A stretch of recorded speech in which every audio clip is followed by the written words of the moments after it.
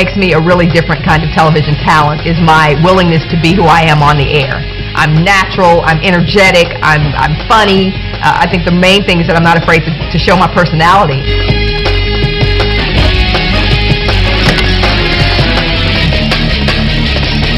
I love sports because I grew up watching my brothers play basketball, so I grew up around frenetic fans, just crazy fans, and I grew up watching sports, basketball, watching football with my mom and my dad on Sundays, grew up watching track and those kinds of things, so it's something that's really in my DNA.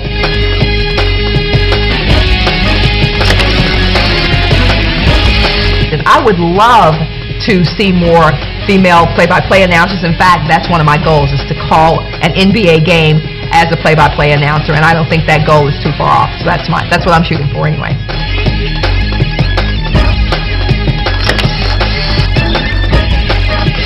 I see myself as a person who's not afraid to be who they are, as a person who's not afraid to be energetic and crazy and dance and just let my true personality come out.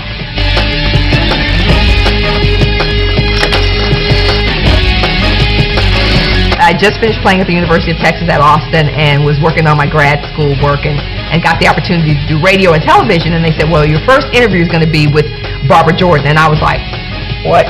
They're like, you're going to be interviewing Barbara Jordan. And I was so nervous. My hands, they were sweating and everything. And I remember saying to her after the interview, I said, man, BJ, because that's what we called us, man, I was so nervous. I hope it went okay. You were fantastic. And she looked at me, and you have to know Barbara Jordan to know this. She was like, you were magnificent. And I was like, whoa, Barbara Jordan said, you were magnificent. So that was my most exciting interview for sure.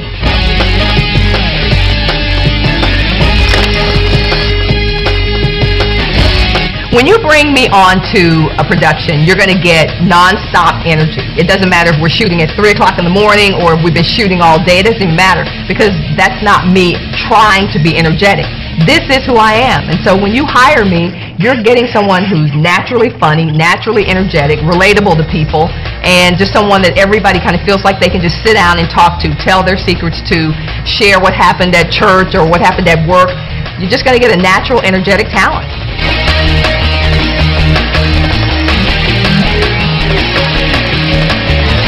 I think what's really missing is just the natural talent that is just organically real with people, relatable to people, funny naturally. What's missing on national television, quite honestly, is me.